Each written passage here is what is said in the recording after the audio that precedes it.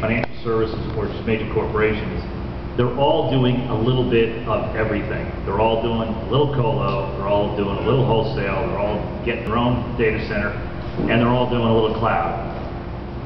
The cloud part, people are just dipping their toe in the water. So that part's a little new to most people. But Josh?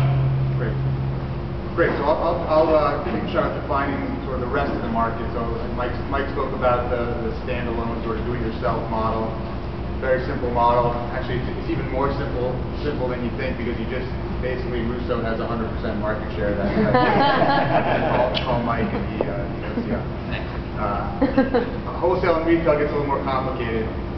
Wholesale is a product that really has typically, is the youngest, I will call it, of the products. It's been, want to hear me? It's been around really for, I would call it, the last 10 years or so.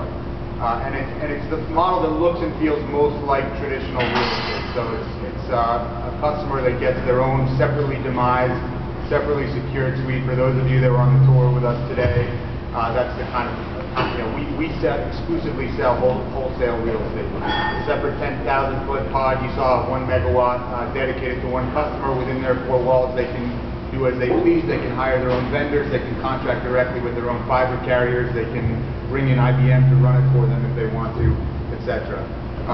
Typical lease terms, as opposed to retail, which I'll get into, which typically signs service agreements, not real leases that run for 1 to 3 to 5 years.